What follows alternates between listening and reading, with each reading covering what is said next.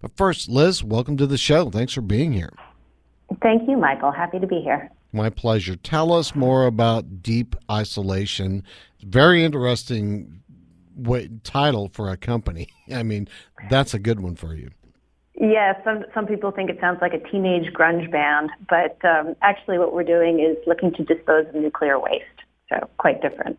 Yeah, I've never had anybody on the show that's talking about that real world problem. I used to live in Nevada. I know all about nuclear waste there, but please take the lead from there, because there's a problem here. It's not brewing, it's here, and there's 70,000 tons of nuclear waste that's temporarily stored above ground. So take the lead on this. Walk me through the path on this. Yeah, that's right. So the U.S. government has decided that it is the government's responsibility to dispose of nuclear waste.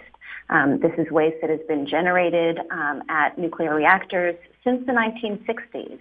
And initially the thought was, we'll just push that off to the next generation. But then in the 1980s, there was a decision taken that there was going to be a disposal facility in the United States, and that was going to be Yucca Mountain. And Yucca Mountain was going to take the waste from the many locations all around the United States by 1998. And as you probably know, that never happened. And so here we are many years later, and the nuclear waste is still sitting on the sites where it has been since it was generated many, many years ago. And there is no foreseeable option for solving this problem within a reasonable time frame. So Yucca Mountain is still an option. I think there is still some enthusiasm that it may happen, but there's also a lot of opponents who are opposing Yucca Mountain. And what deep isolation is doing is we're providing another option. So if a community, a state, and a utility together want to solve the problem in a different way, rather than waiting for Yucca Mountain or a future consolidated solution, then deep isolation can help. Break it down. What can you do? So we can take the waste that is currently above ground in either cement or in pools. About 2/3 of it is in pools still. About 1/3 of it is in concrete and steel containers. And we can take it out of those containers and put it underneath 1 billion tons of rock. So using modern drilling technologies, this is actually relatively straightforward to do now. It's not tremendously expensive. We can drill down 1 mile. We then turn horizontally and drill horizontally for about 2 miles. We even include a little plumber's trap in there to help ensure that nothing can ever get back up the vertical portion of the drill hole. And this gets it out of the community. So the community that has been having this waste essentially in their backyard, on the surface, and in the biosphere now has an option, if they choose to take it, for securing it and getting it out of their community. Now, you're talking to somebody in Dallas who's very familiar with what's going on about the leakage from fracks. That's the first thing people are going to say about this process. How do you ensure that the seismic shifts that occur, even though sometimes they're subtle, that it stays safe? You've got to have some kind of a way to do that. That everybody's going, all right, I'm signing off on this. Yeah, that's a really good question. So many people associate fracking with earthquakes. Most of the time it's actually wastewater disposal that causes the earthquakes, though fracking actually can do that as well. We're not fracking, and we're not disposing of anything under pressure underground. So those two things that have been known to cause earthquakes are not something that we're even considering doing. Drilling is known to be safe. It doesn't cause earthquakes.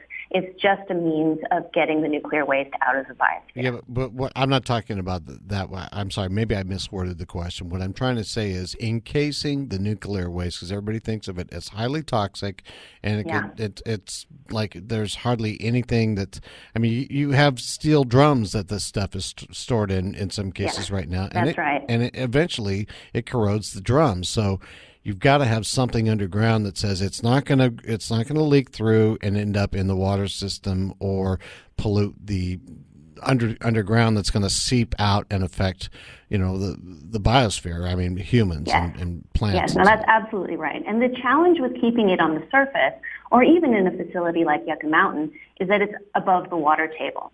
And this means that if something dribbles down into the waste, it can actually pick up components of it and get into the water table.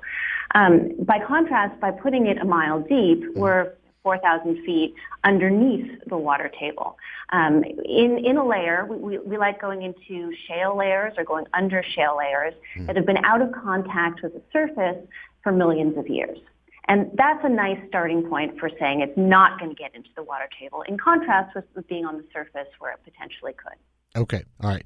And being, again, familiar with drilling here, and you can't help but have that familiarity in this part of the world, I suspect that you just go wherever the nuclear waste is and start poking holes.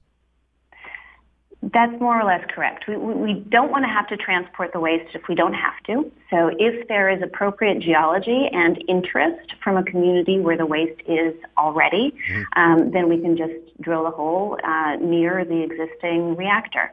In some cases, that may not be possible, so that would mean looking at another option for those facilities.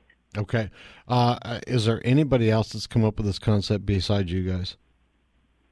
Well, we seem to be the first ones that have understood the importance of looking in shale layers, in or under shale layers. But these are the layers that have shown that they can be out of the surface or out of contact with the surface for millions of years. The most similar is perhaps the former Department of Energy vertical borehole program that was also looking at using drill holes, but they were going vertically, and they were going into granite, which is really more of a research program, more experimental, and it doesn't really draw on the incredible innovations that have happened in the drilling industry. All right. Now I've got a couple of minutes left on the business side of things. Are you self-funded? Are you raising money, taking on shareholders? How is this going? Yeah, so we're privately funded. We do expect that eventually we will need to have government involvement in what we're doing. We would need a public-private partnership. But we've been self-funded, funded by investors who believe in doing something important for the environment. Well, if they can invest in space, in rockets that take people as a tourist, around for a trip around the planet, I would think that this is a very viable business model. Have you drilled any holes or tested it out yet? We don't need to drill any additional holes because this is something that is really done every day around the country, as you see out in Texas. Our challenge is going to be getting the approvals that we need and getting the license that we need to be able to move forward. So that's what we're focusing on. Okay. All right. Getting the licenses and the approvals from the government, or is it a state thing? It's mostly the federal government, though we are very clear we also want interest from both the state level and the community level before we move forward. Okay, you're really piqued my interest. Contact is at deepisolation.com if any of our investors listening want to participate with you. Yes, that's correct. All right, Liz, it's been a pleasure. Thank you, and thank you for what you're doing for our environment. Appreciate it. Thank you so much, Michael. You're welcome. Liz Muller, CEO, deepisolation.com. Again, a disruptive process and something that's a commonplace problem that everybody wants to sweep under the rug, so to speak. All right, we're going to take a break. We're going to come back with Aaron Novick. He is the Division Manager of Capital Readiness for Blue Moon Capital Advisors, sitting in for Tony Drexel-Smith. Blue Moon Capital Advisors. We'll be right back. You can listen to CEO Money with Michael Yorba.